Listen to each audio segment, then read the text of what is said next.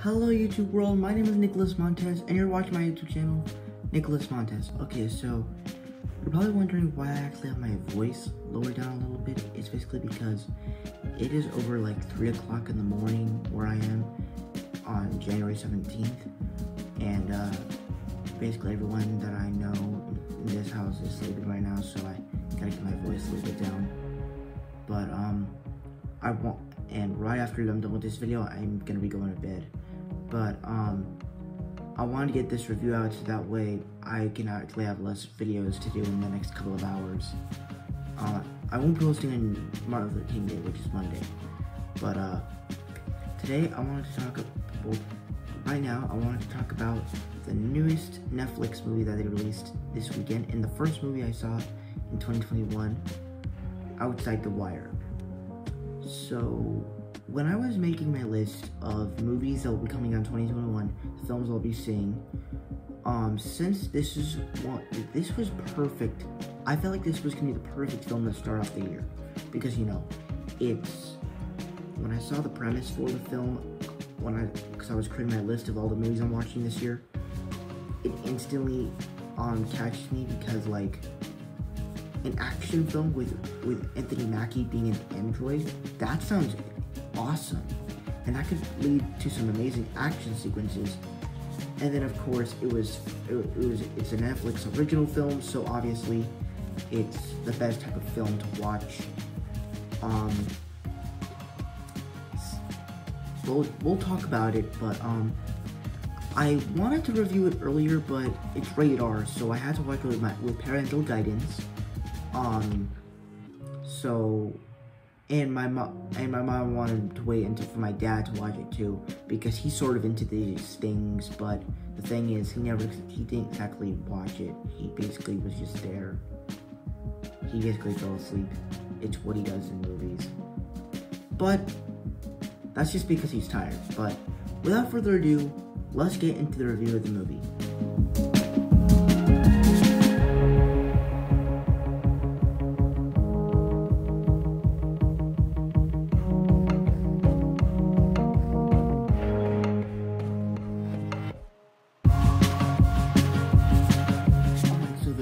About Outside the Wire for me was really the first thing that caught my attention was really just the action sequences.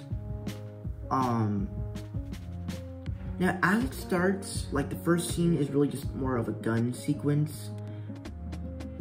We'll talk about that stuff once we get into the bad, because that's kind of one of my problems about the film. Spoiler alert to the bad side. But the action sequences when when Leo's character, which is Anthony Mackie's character, when he is fighting the bad guys, it's very cool. And then when he's like chasing guys, it turns into a spy movie, which I love.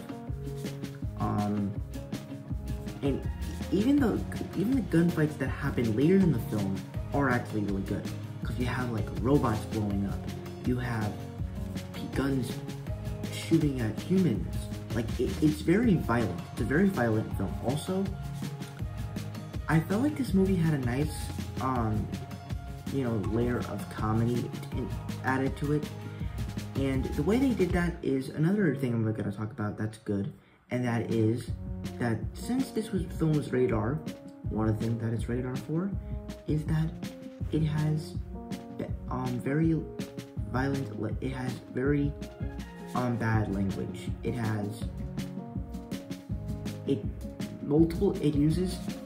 uses multiple F-bombs in the movie. And honestly, when I first heard it, I thought they weren't gonna use it that much, but then they literally used the F-bomb in almost every sentence that they talked. Like, almost every sentence. And you know, when they said it, it kind of made it annoying, but then it kind of made the characters tough. So that's really the stuff I liked about the film. Yeah, you're gonna be surprised about this. Anything else I liked? Oh, also, I kind of liked how this was sort of, I think this was like a futuristic film. They didn't explain that, but that's really all I liked about the film, is the action sequences, the comedy, and really just the way it kind of feels like a film set in the future. So that's kind of cool. So let's get into the next category of my review.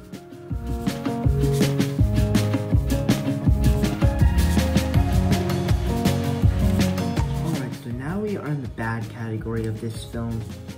And for me, this has a couple more stuff to say than the good. First off, I just want to say that the tone in this movie was very off. So as in the first scene, it was basically a war gunfight, and you don't really know what's happening, and like the way the story goes, the story is trash. You don't really understand it. Now, as you go through the movie with the characters, you get that. But the story that we were told at the beginning does not make any sense.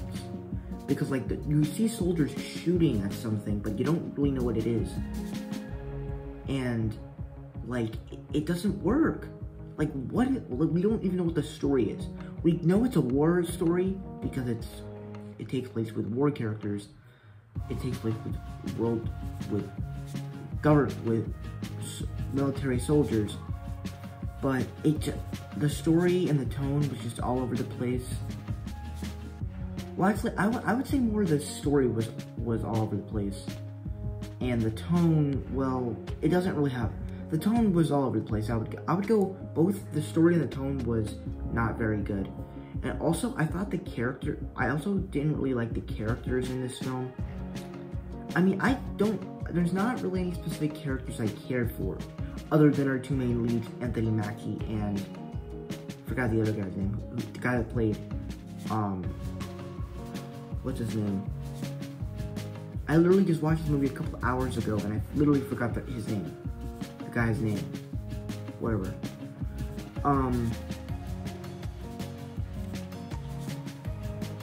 Also, one more problem is that they just use the F-bombs way too much. I don't really know why I don't know why the director thought that this was a great idea to put so many F-bombs in this film. I don't know why they did that. It was just really weird the way they put all of those F-bombs. And like the way the story, and also when the story goes somewhere, especially when Leo becomes like the bad guy, that's when the story gets confusing. Like that's when the story gets very confusing. And this is just one of the most difficult films to process. Because you think it would be an awesome film because you have Anthony Mackie, who is perfect for a spy film.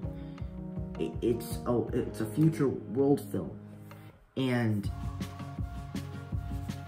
it's an action film, and it's a Netflix film, but it doesn't work.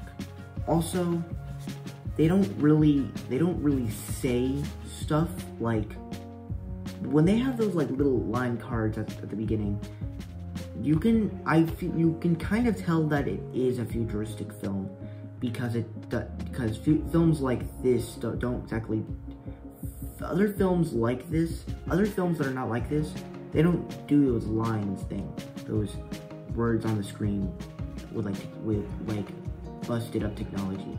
They don't do that. So that's really all my problems for the film. I feel like I have more problems with the film than I do with positive things. Because I really have only positive things to say about it. I only had 3 positive things to say about it. So that's my thoughts on Outside the Wire. I will be before we get into my announcements for after my things, here is my my letter score and my out of 10 score.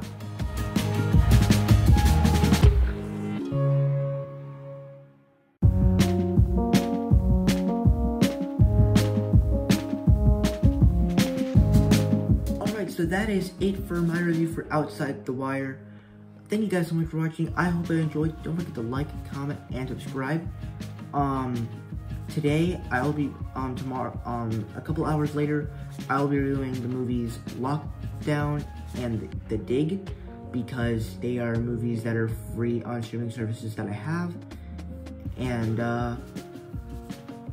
yeah, and I'll see you guys in a couple of hours, because this video is being taken place January 17th.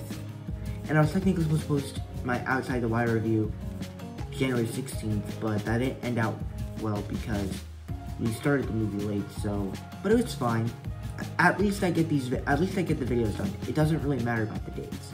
So, see you guys in a couple of hours when I review Lockdown and The Dig.